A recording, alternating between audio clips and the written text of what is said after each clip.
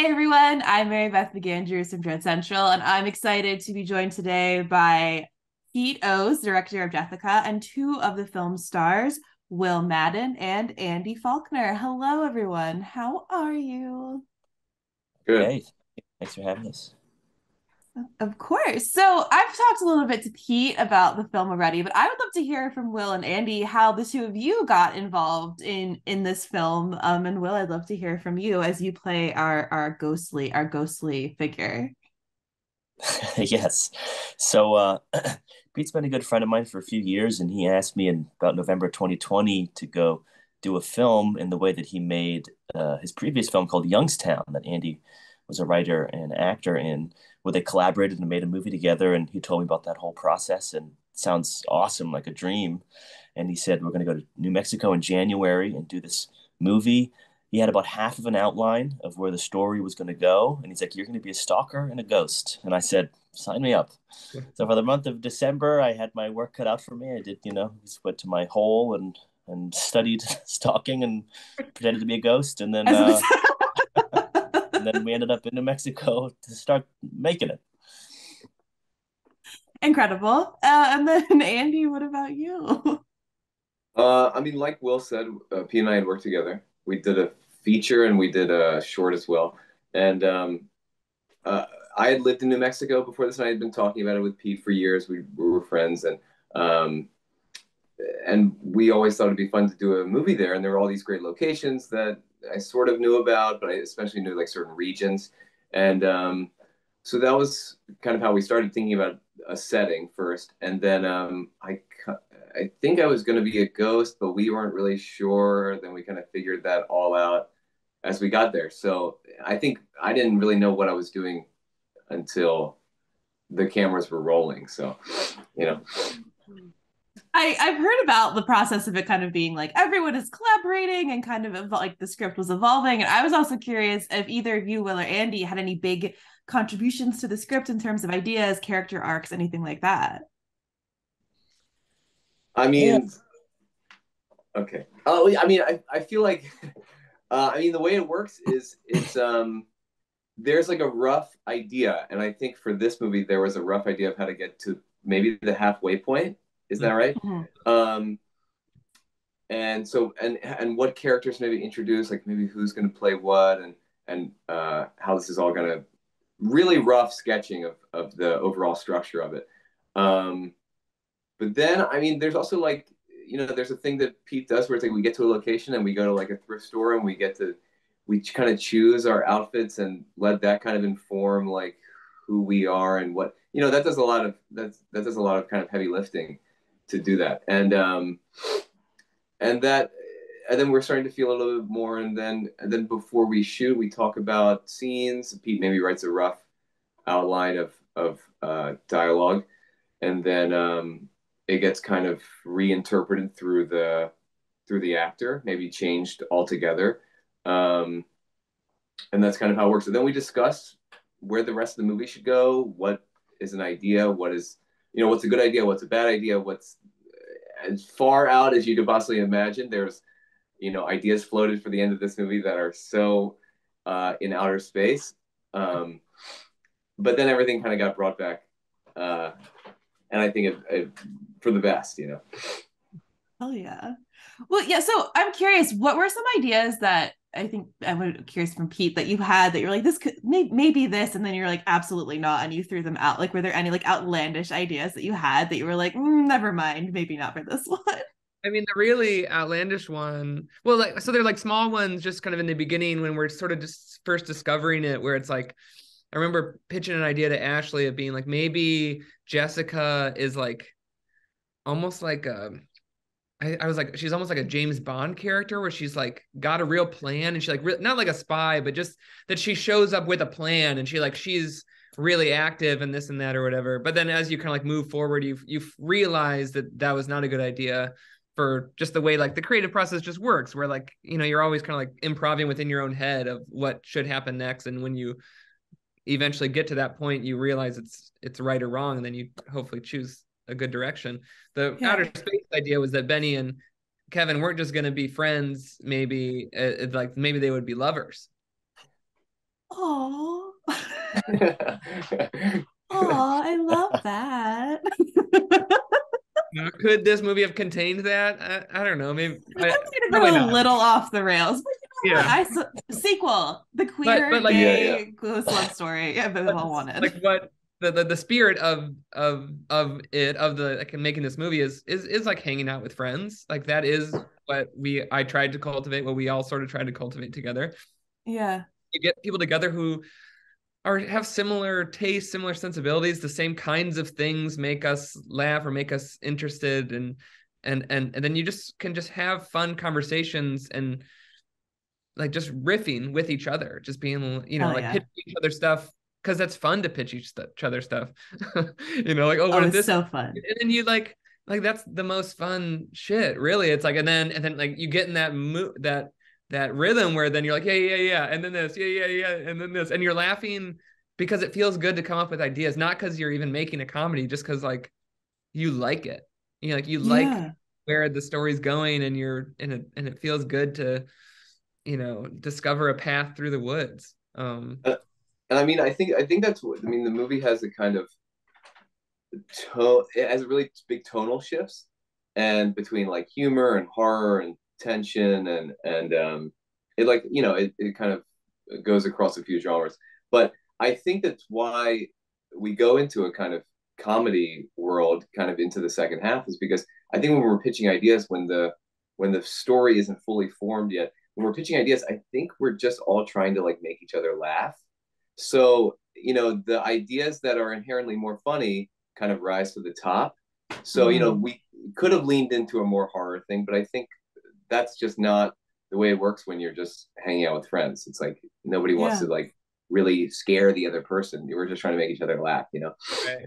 It's like imagine Yeah. pitching an idea to like, yeah, then you're gonna be locked in the closet. Yeah, yeah, Callie, then you're gonna be locked in the closet, screaming for your life, as Yeah. if like just really agony, pure pain. It's terrible. You want to do that? Like, no. Yeah, Yeah. sure. And like dead in the water. Yeah, right. That's not fun, actually. Well, I mean, and similarly, like Will, it's kind of like, what are the contributions? Again, sort of in relation to the process of how we made it, where it's like we're shooting the movie in order, we're figuring stuff out as we go, and we're all there, we're all living in this trailer together. But Kevin isn't like in the movie for the first, I don't know, 20, 30 minutes. So he's also like, Will's not getting to shoot anything for the first few days. Uh, and so like when Kevin has his big spotlight moment, it's like Will was ready to act. Mm. And it's beautiful, and it like is this ends Yeah, up being yeah, yeah. like beautiful release of this spirit, yeah. which I Yeah, well, think is great. I led me to my question for Will because I mean your character is both like bad guy is very reductive, but like he is both a bad character but also sympathetic. And there's a lot of really interesting tensions that go on with Kevin. And I was wanting to Mhm. hear more from you about making Kevin into this creepy but like sad ghost character that you both think is kind of gross, but also you feel bad for him and want to give him a hug. Yeah, yeah. I think I went into the deep research hole of stalkers and watched a lot of videos that stalkers make to their victims. And Wait, you did? yeah, letters they Ooh, write, that's a podcasts, lot. and yeah, it's Wow. hardcore. So I did that for like a month just because I didn't know anything about stalking. I thought, oh, just a guy who follows someone around and it's weird. It's like, what's like the reality of it? What's the whatever?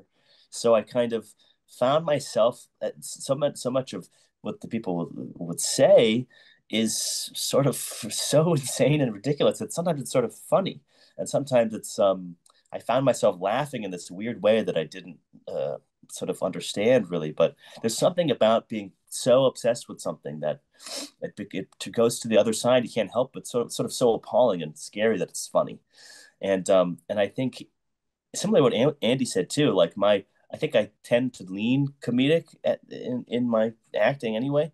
So just kind of like the spotlight moment. I think we all learned a lot about who Kevin was, myself included, by just going and going, and the kind of triangulating he makes with the universe of why him and Jessica should be together is like so far fetched and out of reality that it's you don't know how to respond but to sort of Yeah. laugh, and that's just So it was sort of me copying some of what people really say in real life and then like riffing on it. And then, and then Pete kind of chose to like share more of the sides of Kevin that are really tortured and like, distraught and emotionally, childlike and not able to kind of handle anything. So it's kind of hard to then, if you try and do share something that truthfully, to not sort of empathize with like, fuck, this guy Yeah. just needs a hug. And the way in which it's manifest is violent and dangerous to other people. At the end Yeah. of the day, it's someone who's ill, very ill, and doesn't have help, doesn't have the resources to get help. Yeah. So that's the sort of two yin yang of the whole thing. Wow. I Yes. mean, like, how draining was that though to do that research, like looking into that stuff? I mean, I know you said there's like a comedic bent to it a little bit, but that's got to be so draining to be in that research. It's fun. It's a lot of fun. It's like it's like it's like whether it's something sort of morbid or not morbid. It's like what I like to do. I know a lot of actors sort of don't like to, and that's cool. And how much do you like need to do it or not need to do? I don't really care. I just like I'm just curious, and so I found it to be energizing to be, because every little thing you read or thing you watch can give you a little kernel of something to like play with and try that have like make it into the movie, and of the things that feel most human. It's like from Huh. extrapolating from, doing, research, which is just watching YouTube videos and documentaries and stuff. I feel like That's so much of them of I mean, I know it's the thing I was thinking about. I'm sure we kind of all were, but there is like a groundingness that we're sort of always kind of doing, knowing we're making this supernatural thing, but kind of like grounding it, humanizing yeah. stuff, and not like making a movie situation out of it. Like really kind of Yeah. like trying to be allergic to that, and like Yeah. and the idea and doing some of, and not as much research as Will did, but engaging with some of that stuff, and just having the recognition of how real world women who get stalked are like, they're getting stalked for no reason and they're never free of it. Like the idea that the person gets sent to prison, they're still not free, they're just waiting for when they get out, and they know he's going to come right back, and and empathizing with that in a real way uh is not fun Yeah. because Yeah. it's like, Yeah. oh my god, this is life ruining stuff, this person's never free of it. And then kind of recognizing how it works perfectly with a ghost metaphor and being like, right, they're Yeah. haunted, this works for a story, Yeah. and kind of following that. So, my final question, this is for all three of you. We'll start with Pete. Do you believe in ghosts for real? um I shared I had a ghost experience.